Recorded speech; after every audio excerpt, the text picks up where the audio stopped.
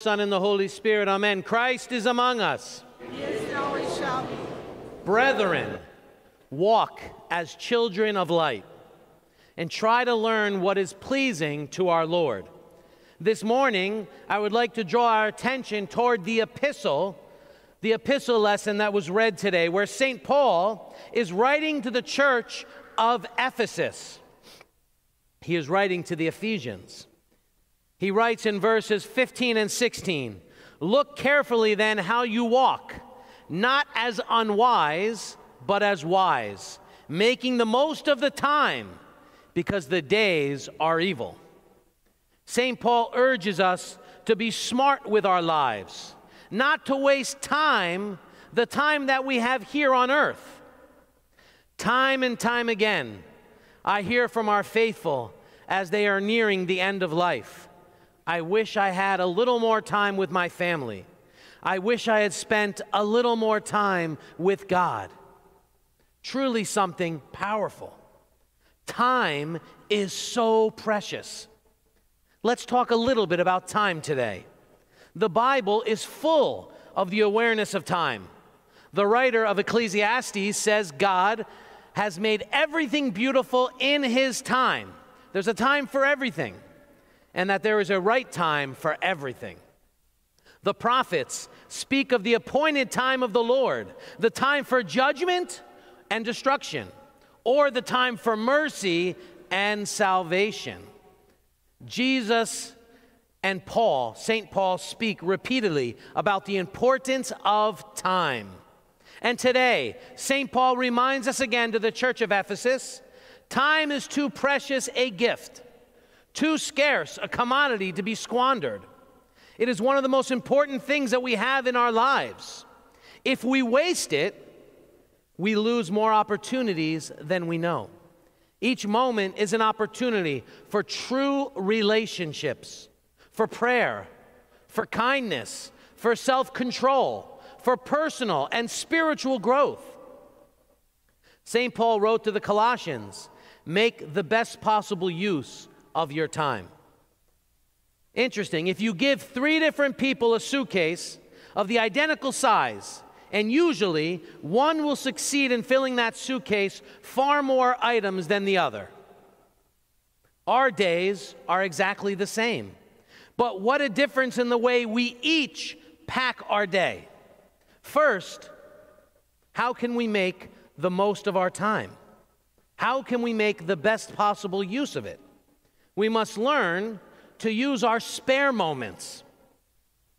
There's a well-known author and educator, John Erskine, said that he learned the most valuable lesson of his life when he was 14 years of age. His piano teacher asked him how much he practiced each day. He replied that he usually sat down for an hour or more. "Oh, don't do that," warned the instructor. "When you grow up, time won't come like that, and long stretches like that. Do your practicing in minutes, whenever you can find them. 5 or 10 before school, a few after lunch or in between chores. Spread it throughout the day, and music will become part of your life." Erskine said later that he applied this principle to his writing. He wrote nearly all of his famous work, The Private Life of the Helen of Troy, on buses while commuting between his home and university. I remember the story of Father Stanley Harricus, our professor, who said the only way as a full-time professor and full-time parish priest that I could finish my dissertation for my PhD, I would have to wake up each morning in little bits at 5:30 in the morning and do 15 minutes or 30 minutes of work to complete the whole. Some of the busiest people that I know get the most reading done because they always have a book, a smartphone, a Kindle, handy, nearby, always when there is an occasion to wait. Now think about it. Apply this to our spiritual lives. Apply this to prayer, reading the scripture, learning about our faith. I remember early on when I was a young priest, a bishop, we were meeting with our clergy, and the bishop was telling the clergy, "Don't tell me that you all don't have time for prayer. Pray when you're in the car. Pray when you're going for a walk. Pray when you're gardening. Pray when you're cleaning the house." He goes, "I don't care when you pray, but pray." Those small little moments, making the most by using those spare moments. Now is the time. You can always procrastinate in starting your prayer routine, reading scripture, getting a little more focused, or spending quiet moments alone with God. But now is the time. Today is all we have to work with. If we have anything important to do, I urge you, do it now. The past is gone and the future is not here. Establish a priority. Make the most of time by using spare moments, by doing it now and by establishing a priority system, putting first things first. When I'm feeling overwhelmed, and this happens quite often, I admit and confess, I struggle. The only way that I can make sense of things is to write my to-do list down on a piece of paper and start tackling them one by one. Not waiting for tomorrow, but starting now in the present. And that also counts for making more time for God. By prioritizing the tasks, the lists, the to-dos, we can properly spend time on other things, things that build us up, family time, personal relationships, prayer, worship.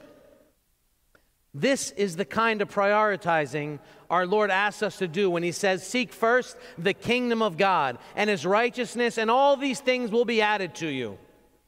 The question I ask you today, what are we busy about?